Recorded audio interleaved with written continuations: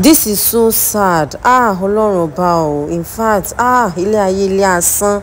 Bá ṣe rí nínú news nísìnyí ẹ̀ wípé Nollywood actor wa tá a mọ̀ sí Ọ̀túnba Ayobami Olabiyi tí gbogbo wa mọ̀ sí Bobo B wípé wọ́n ti ṣaláìsí.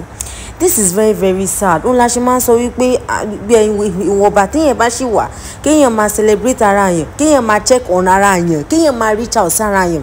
Ó lè ṣe máa rí pé táwọn ṣe àwọn Nollywood tó bá ń ṣe nǹkan yìí tá bá rí a máa ṣe kíni a tún máa appreciate wọn so that kò ní dàbí pé bóyá ìgbà tí kíní bá jáde that they are using their news láti máa fi ṣe pé ìgbà tẹ́nìyẹn wà pé ṣe appreciate wọn.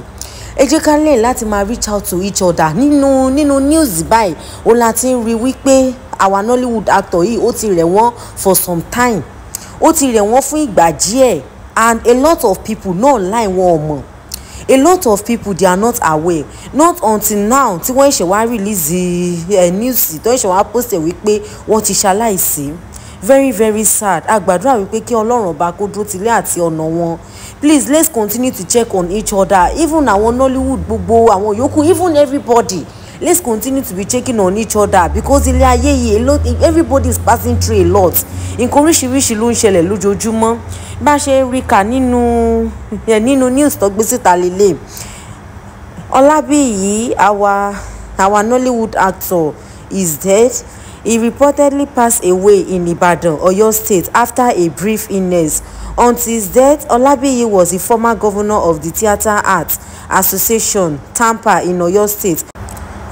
He is also the current national secretary of the Tampa. According to the report, Olabiyi, who was supposed to be on a movie set in Oyo State last month, could not make it due to his illness. He was admitted in UCH Ibadan, where he passed on. Bose Akinola, the governor of the Tampa in Oyo State, àwọn ni wọ́n announce wípé wọ́n ti ṣaláìsí. Bose Akinola ẹni tó ń ṣe fíìmù àwọn ni governor Tampa Association ní Oyo State àwọn ni wọ́n release the news yẹn. I have a directive of the Oyo State Tampa governor. Her Excellency Yeye Bose Akinola announced the death of our Tampa National General Secretary Chief Alhaji Ayobami Olabiyi Bobo B. Bí wọ́n ṣe release the news yẹn nìyẹn o wípé àwọn ni secretary Tampa Association ní Oyo State that he's been sick for a while.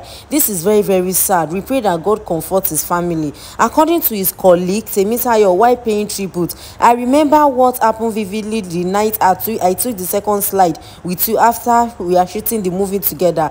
We were both on the set where you asked us that we should be good, and I asked if there is need for you to go see the doctor, but you said that you are very very sick, and now he was admitted to the hospital. I was even praying that he gets well soon, but now he's bá a ṣe rí bó ṣe post ń sìn nìyẹn o wípé ṣe ló rẹ̀ wọ́n fúngbà díẹ̀ pé in fact ó yẹ kí wọ́n lọ sí location but wọ́n ò lè lọ UCH ni wọ́n admit wọn sí. A gbàdúrà wípé kí Ọlọ́run ọba kó dúró tilẹ̀ àti ọ̀nà wọn. This is very very sad, very very painful. Àwọn náà máa ń ṣe film. We pray that may his soul rest in peace. This is very very